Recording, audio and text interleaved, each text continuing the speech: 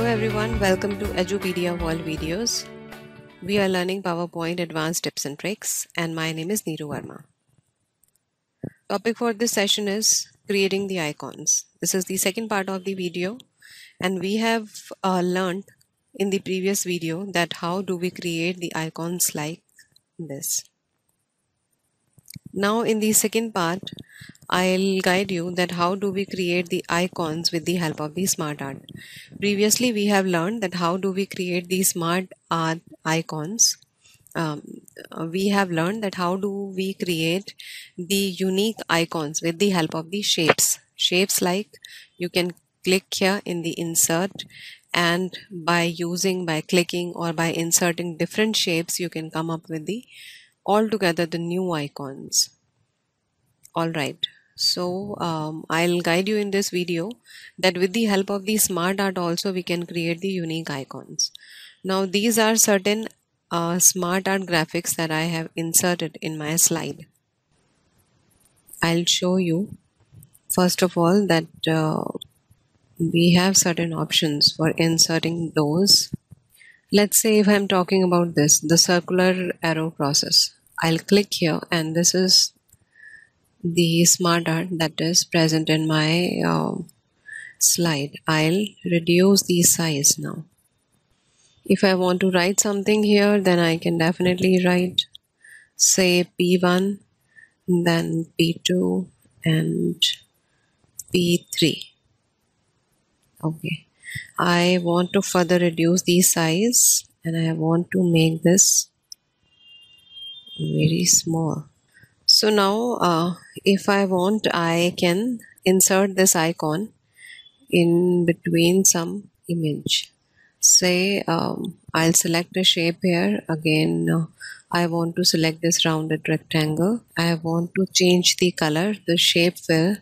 I'll go with this dark gray color, this dark shape outline, dark gray again. And now this is one more rectangle I have. And let's say if I want to copy this, the entire image, right click and paste this as a picture. I want to further reduce the size of this picture now, and then I will insert it here. So this is one of the options. The other thing what I can do is let me group these objects.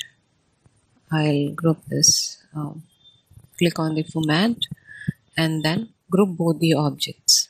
That has become the outline or the frame of your icon, you can say. Now I can create the multiple frames.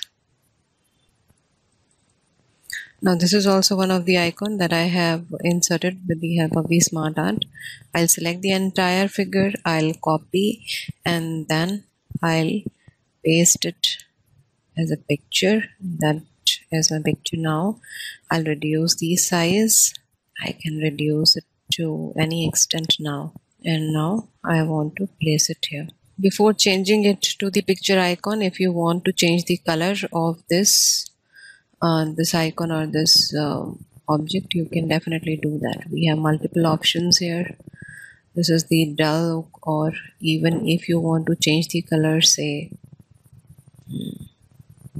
this type of icon also you can create.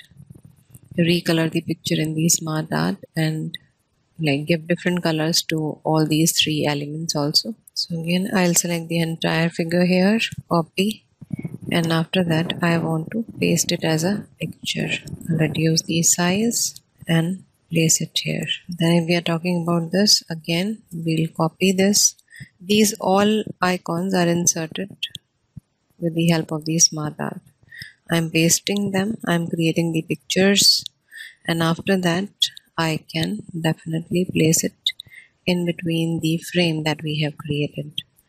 If you want, you can create the circular frames also or the triangular frames too. Like insert, then shape, and this time let's say if I want to create this circular shape, I have a circle here. I want to change the color of this circle. Let's say blue. this blue this time. Okay, and shape outline, I'll go with the same. I'll copy and paste, reduce the size of the circle. If I want, I can copy this image. I can create a triangular shape also, the frame of a triangular shape. This is the shape I have. Then I'll copy and then I paste it here. Let's make the inner triangle smaller, a bit smaller here. The inner one, I'll make the shade lighter, or if I want, I can go for this option also. The outer triangle, I can select the black as well. Shape outline, that has to be black for both of them. Okay, this is the pyramid that I have inserted with the smart art graphic. I'll copy this and then I'll paste this as so. In this way, with a lot of options, with the help of the smart art also, you can select some smart art graphic, you can reduce the size, and you can then use it as a picture to insert inside your icon frame that you have created. So these are some of the examples. You can like create more innovative icons as per the topic of your presentation, and you can definitely represent that in a very good way. So that was it for the session. We have learned here that with the help of the smart art graphics, how do we create our own unique icons for the presentations. I hope you have enjoyed this video. Thanks for watching Edupedia World Videos.